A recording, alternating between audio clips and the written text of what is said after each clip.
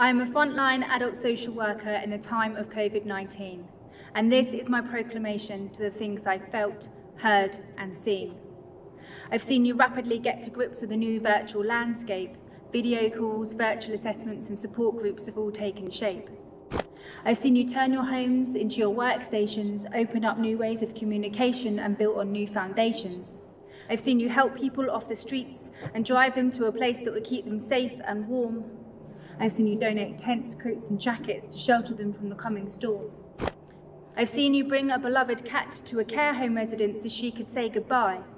I've seen you set up a video call so she can see her loved ones and her home again just before she dies.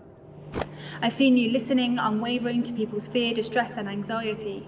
Together we have seen mental health issues increase across our society. I've seen you creatively tackle loneliness because we know that too can kill. I've seen you save lives, talking them out of taking that final, fatal pill. I've heard you call for more equality and stood in solidarity. I've heard you question and uphold values, ethics and morality. I've heard your battle cry to demand more for our most vulnerable, older and younger, homeless and rootless, disabled and differently abled. I've heard you bang, bang, bang relentlessly on that corporate door. I've heard your outrage. I've heard you unshackle and unlock from our red-taped cage.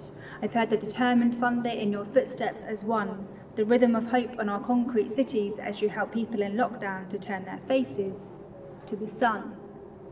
I've heard our grassroots rise again and grow, a hopeful philosophical song from long ago.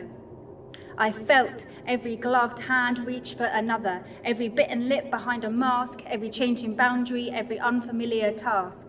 I felt every uncomfortable COVID test linger in your nose, every knowing look for help as they begin to disclose their situation and fear. I have felt every wet tear. I have felt you change gear. I have felt you solid, strong and together. I have felt you near. I have felt the uncertainty, but I felt our strength too. Our social work identity, our values are the glue. I felt every single one of you reach out and go beyond and above, for the work we do is an act of love. To all social workers nationwide, take some time to reflect and fill yourselves with pride, for your devotion to your community brings us together in love, in strength, in unity.